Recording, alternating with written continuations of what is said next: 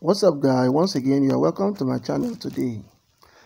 All right, the chairman of the Code of Conduct Bureau has raised an alarm that presidential elect, governors elect, and National Assembly elect, both state and the federal, who hasn't submitted their form for asset declaration will not be sworn in on the May 29th of May, 2023. Now, the chairman here said that in the past, there are some office holders who has always boycotted the Code of Conduct Bureau and get sworn in at the end of the day, but it's not going to be business as usual again. After he said this, a lot of people begin to raise the dust. What many people actually thought about is Tinubu and Kashima.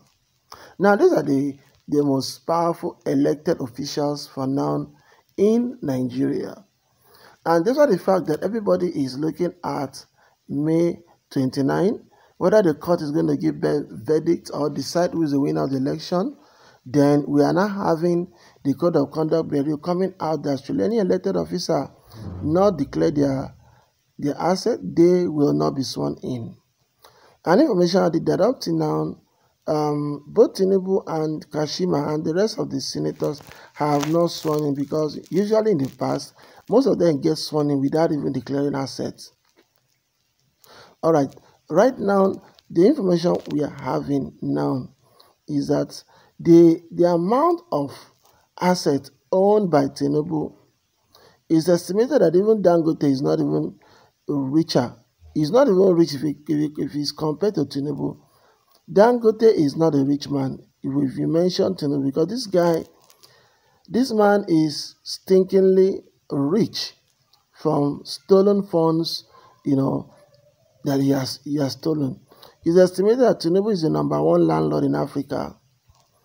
The man is stinkingly rich. So people are saying that he might not even declare assets. He might not. Now, this is not the first time Tinubu will be having issues with Code of Conduct Bureau. I think some years back he was sued, that he did not declare assets when he was Lagos State governor. He never declared. And now the law of CCB, or Code of Conduct Bureau, is that you must declare your asset upon entering office, and upon leaving office you must declare your asset. That's what Code of Conduct Bureau says. So from the look of things now, it appears that some elected officers are beginning to feel they have immunity and might not even want to declare their assets. And we are looking at now at Tinubu and Kashima. These people might want to float the order and go ahead not to declare their order. But we're waiting to see what will the CCB do. Are they just only speaking? The CCB is just like a court, but in reality it's not really a court. It's just a bureau that has to do with public asset declaration of officials. So what do you guys think about this development? Please, you can drop your comment in the comment section below. Let me know what you think. This is Malcolm TV. God bless you.